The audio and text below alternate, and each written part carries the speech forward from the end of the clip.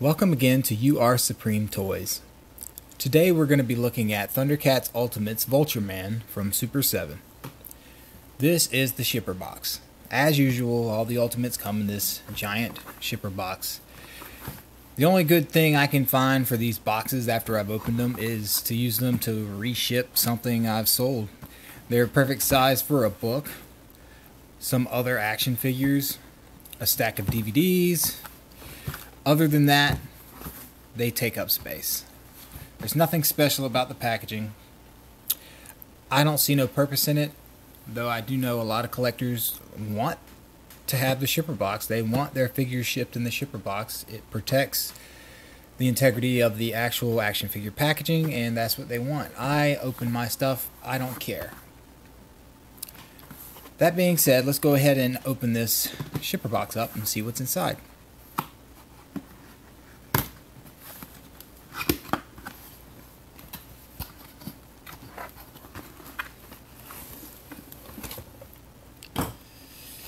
And here we go. Here's the actual packaging. It is in a cellophane wrapper, as is the case with all Ultimates. So let's go ahead and peel this off. I find the cellophane wrapper to be unnecessary as well, but people don't want their packaging getting scuffed up, and I understand that considering the amount of money we pay for these Ultimates. If you are a mint in box collector, you definitely do not want any rubbing from being next to cardboard all the time during shipment or storage. And here we have the Twin Snakes logo, which is pretty much the faction logo for Mum-Ra and the mutants. Nothing on the front really except THUNDERCATS and the logo. Slip cover. Nice. And here is Vultureman. Nice little close-up. He's very well arranged in the package. You can see all his trinkets, his extra head, his guns, his visor, or goggles I mean. Nice little goggles. A lot of these little pieces of equipment have some throwback to an episode in particular regarding Vultureman. On the back we have this nice piece of art depicting him with his vintage toy weapon, interestingly enough, and his little bio. Vultureman, the cunning and ambitious Vultureman, is the resident inventor of Castle Plundar, and easily the most intelligent of the wicked mutants of Third Earth. Although he's a long-time associate of mutant leader Slive, and an enemy of Lion-O's father Claudus, his treacherous nature has led him to work with others like General Rotaro, the Lunatics, and even the THUNDERCATS themselves, when it best suits his always self-serving agenda. I'd say that's interesting, but it kind of is. It it makes him a more well-rounded character. I remember watching the show as a kid, and I did always enjoy it when Vultureman would show up. I always liked the way his voice actor portrayed him. So, with that being said, let's go ahead and cut him open and see what we got here.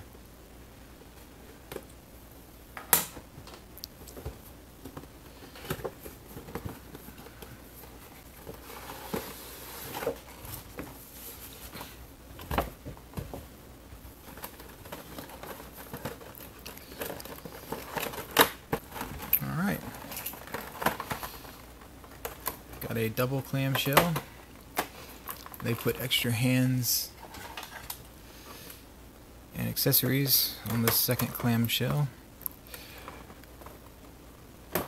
I didn't see a lot of these double clamshells in play until I started collecting a lot of the Japanese action figures like Figuarts or Figma, because they come with so many extra parts. But now that we've got our own like lines that are harken back, here's an extra hand. This is a big hand. He can hold some of the bigger items like that bottle we're going to see soon. Get all these extra hands out of here. It doesn't look like he comes with quite as many hands as Bengali did. So with these 4 hands, that gives him 6 total hands. Let's see what do we got here. Sorry. Got a gripping hand. Another gripping hand. And more gripping hands. That is a big grip. Big grips right there. Interesting, he doesn't come with any fists. I guess vultures don't typically make fists. I don't know. This is his vintage inspired weapon. I like this okay. It feels a little fragile. I'm not too keen on that. Just from first impressions, I feel like you're going to break this if you mess with it too much. It's definitely on the more flimsy feeling side. It almost looks like an exhaust with claws on the end. The one thing it does make me think of is it makes me wish that Bengali came with his vintage hammer. The little hammer is fine, but I would have liked to have that bigger vintage toy hammer that the original toy had. That being said, with the recent reveal of the retro toy wave of the Super7 Ultimates Thundercats, I'd like to see that, you know, maybe they'll get to a Bengali one day and he'll have that hammer. Alright. Got this nice gun here. Now, a lot of these accessories, you know, he used in the show, or, you know, they had a particular intention. I'm not sure why that feels wobbly like that. I hope it's just that way. But this is a really cool looking gun. This barrel seems kind of iffy though. I don't know if you can see that, but it kind of wobbles. I'm not keen on that. The last thing I need or want is to have quality control issues with such expensive toys. A little pistol. It seems to be, in my experience, that it really doesn't matter how much you pay for a collectible. There's going to be instances where the quality suffers in regards to certain things, like perhaps the accessories or the actual figure itself sometimes. These goggles are really nice. They're a really soft, pliable plastic. And they're painted inside and out, it looks like. Yeah, they're painted because this is not the molded color. So these are painted brown.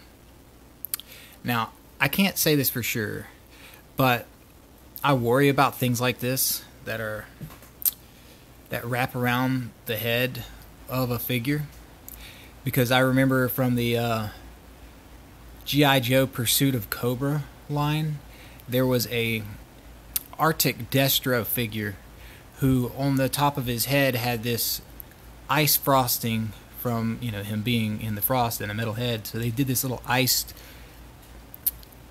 paint app on his dome of his head that looked like he was standing in the snow. But he also came with a pair of snow goggles. And I remember displaying my Destro with the snow goggles risen up on his forehead. And it sat there so long, and when I went to take him off the display and put him in storage when I was moving, I pulled the goggles off, and it peeled all of the frosting off the top of his head, because it had stuck. The type of paint they used had stuck to the type of paint and rubber material that his goggles were made of. I was very disappointed in that. So just keep that in mind if you're going to display him with the goggles. I don't know, just check it every once in a while, because I'd hate for that to happen with him, because he does have paint on his head, and sometimes these paints interact with each other and they stick. Here's his alternate head. This head is great. My only issue right out the gate are these mold lines on the beak. I don't care for that. But ignoring that, it looks really nice. You can see his little beady pupils right there. Let's see inside of his jaw. This would have been killer if it was hinged, but I'm okay with it not being. That's a nice head sculpt. I'm pretty sure that's going to be the one I decide to use. He comes with a couple hand tools here. I don't know if these are really necessary. Little flathead screwdriver. And a pair of these pliers or nippers or cutters. I'm not exactly sure. But they're very tiny. I don't know if he'd be able to hold them in any of the hands he has. Now that I'm looking at it. He has this little bottle of superpower potion. Something that I think we all wish we could have. I remember this episode vividly, even though I haven't seen it in ages, where he got this potion and gained super strength.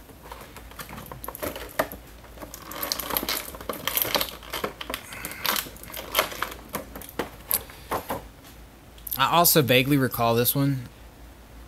If I remember correctly from other reviews, this was the mimic gun that helped him copy the voices of other people. It almost looks like a genie lamp. Alright, that just comes down to Vulture Man himself. Twist ties on the back. I believe this is the only thing holding him in the package, other than the likely tight grip the actual blister has on him. Never been a fan of the metal twist ties, but what are you going to do? Time for that creaking noise. Everybody loves the creaking noise. Ah.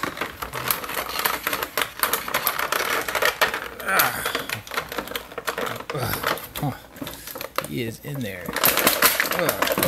Gotcha. Hey, and something fell out of the package that I had missed. A wrench. I don't even think it was in the spot. I'll have to look back at the camera. I didn't see it in the slot it was supposed to be in. Might have fell into the plastic. Alright, here's Vulture Man. He looks like an inquisitive bird. Just going to show you how he can move. That's pretty good. Got this ab crunch. I like that ab crunch. I feel like it could have been better, but you know, he's got a waist swivel. This is a softer plastic, but it's still actually really firm. It's got all these. It's really difficult to get in there. I'm sorry. That's a terrible elbow cut. That does nothing. Just about. It might as well just be. Yeah, that's not good. That being said, this is still a great figure. It looks wonderful. This is also a pliable plastic skirt with some slits down the side. I think it's a little too thick. I feel like if it would have been half this thickness, it would have probably been a lot better for articulation, but it seems to be doing the job. It's got a thigh cut. Thigh cut in there. Weird knee articulation. These claws on the back of the feet. Looks pretty good. No loose joints. Pretty. It's not too tight, but it's not too loose, so yeah. I like that. Oh, he stands right away. That's impressive. Usually you have to finagle with him a little bit, but. Well, never mind. Those ankles are a little weak under his weight. In the show, he always walked over a little hunched. I noticed a lot of people complaining about his scale, but he didn't stand straight up in the show as far as I can recall. And you know, he was always in some kind of like hunched over form. He was a very cunning character, and they depicted that very well in the cartoon, because there were so many instances where he would seemingly, if my memory serves me correctly, I could be wrong, but he seemingly would diminish his own size to be less intimidating to others, to gain some kind of advantage. And I just remember him being a very cunning, smart character in the show. Well, it's smart for a kid's cartoon, but just so you, let me see. I got Tiger here in his squat pose. He's roughly the same height. So I don't understand the complaints. If you pose him the way that he intends to stand, you know, next to Mum-Ra, he's small. But I guess if you were to stand him straight up, as tall as he could, I mean, he's still not that big, really. So I don't know what everybody's talking about. But he does get to be a head taller. Well, not quite a head, but like a finger taller than a Tiger, standing straight up. But that's not the way I remember him in his stature in the show. Except for a few instances when, like, for instance, he was taking the superpower potion. He was bigger than everybody. But I think he's great. I had Vultureman as a kid. Most of my Thundercats, well, now to think about, all of the Thundercats I had were secondhand from flea markets or yard sales or hand-me-downs. So most of the Thundercats I had did not have their weapons. So I'd had my Vultureman, but I did not have this claw accessory. That being said, I remember the vintage Vultureman being a bigger, heftier figure when compared to, say, the Thundercats. He was not quite as big as Mum-Ra, of course, but he was definitely a stockier built figure. I kind of look forward to seeing if they do a vintage toy style version of him, because I definitely would be buying that. I think I'm very excited for that wave of figures, but not so much in that I'm tired of pre-ordering stuff from Super7 right now, and they just, you know, they're not stopping. But the sculpt looks good. The articulation is okay. The paint apps could be better, but that's been par of the course for most of the Thundercats figures so far. It's not so bad if you consider they're just trying to go for the closest thing to the animated aesthetic as they can. At least now. Initially they were using Mattel's old molds, but they slowly have been kind of drifting into a specific style that they did not start with. So I can see them going back and revisiting some of the earlier figures. And hopefully some of them they do revisit, because that Pumara is terrible. That's Super7's Vultureman from the Thundercats Ultimates line. I don't know what else to say about him. Pretty standard. Pretty standard. I'm probably going to be displaying him with this head. I like this head, but I also like the standard head. I don't know what gun I would give him. I like this one, but I also like the little pistol. I'm probably not going to use him with the claw, retro style claw weapon. It's just real flimsy, and I don't like it. It's funny how I complained at my previous review of Bengali of how his hands are just too tight to even get the little hammer in them. And then we come over here to Vultureman, and his hands are varying degrees of openness. Like this one you're not going to get without some heating up, serious heating up. It's not going to just slip into the hands. I know a lot of people do their videos and they'll do a bunch of cool shots after their articulation and stuff where they have the weapons in their hands, and they had to do a lot of manipulation to get those poses. They make the figure look nice in their videos, but it's really not doing it justice. Like, straight out of the package, most people are going to be trying to do this, and if you're buying this for your kid, I hope you're not buying this for your kid. Your kids don't need $55 action figures, but that's just my opinion. It's just they don't want to just slip right into the hands. But these look like his trigger hands right on the figure. Ooh. Until something broke for a second. And they slip in rather easily into these. Yeah, so they work with that. That's pretty good. His trigger hands that he's actually using in the package are probably for the most necessary, most useful. Yeah, I don't see any reason right now. If you want to pose him with his guns, just leave the hands he's got on.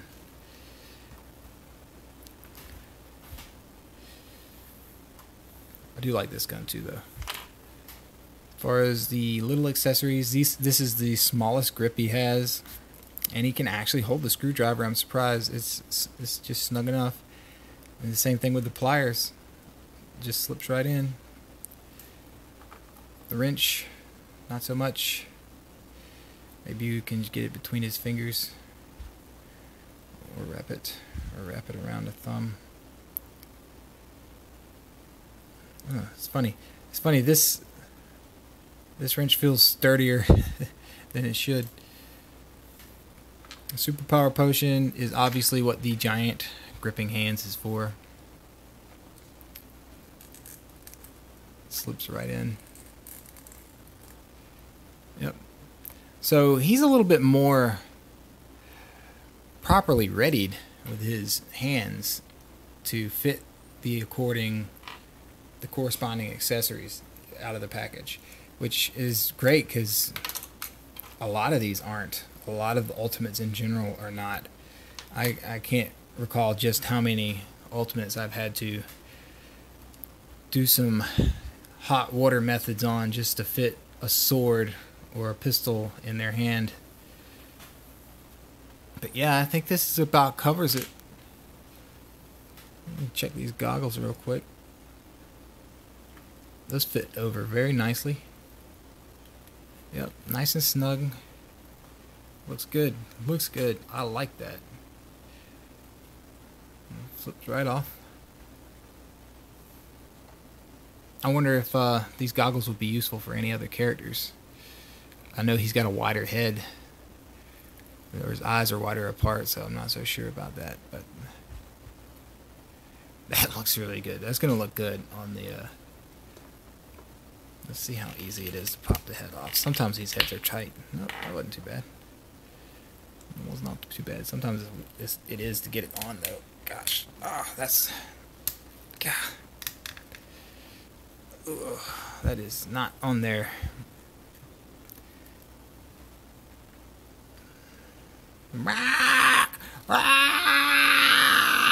This reminds me of something, and I cannot put my finger on it. Something from the 80s or early 90s. I don't know. The head, those second heads are usually really tight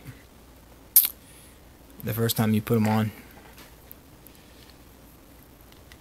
This one pops off easily and pops on pretty easy. He's a bird. He can turn his head 360, right? It works for me. I like this figure. I really like him. He's definitely better in some respects than Bengali. But I love Bengali's colors. I just wish my Bengali's Thundercat logo was not smudged, and that his hammer would fit better. But he stands reasonably well. His ankles are a little weak, but his feet are long, so they kind of helps him. If he gets unbalanced, they kind of help him stand a little bit better. That's usually the case with bigger figures. But yeah. Again, Super7's Thundercats Ultimates Vultureman. Nice figure. I like it a lot. $55? I don't know. It's been so long, I'm not even sure if this was a $45 figure when I ordered it or it was already $55. I feel like 40. And this at most, I feel like these figures are a $40 price point. I don't believe they're worth $55. I just can't feel it. But I'm paying it, so they're gonna keep charging it. As long as we keep paying it, they'll charge it. Yeah, see how weak those ankles are? That's not good. Alright, this has been Super7 Toys. I appreciate you watching. Thank you.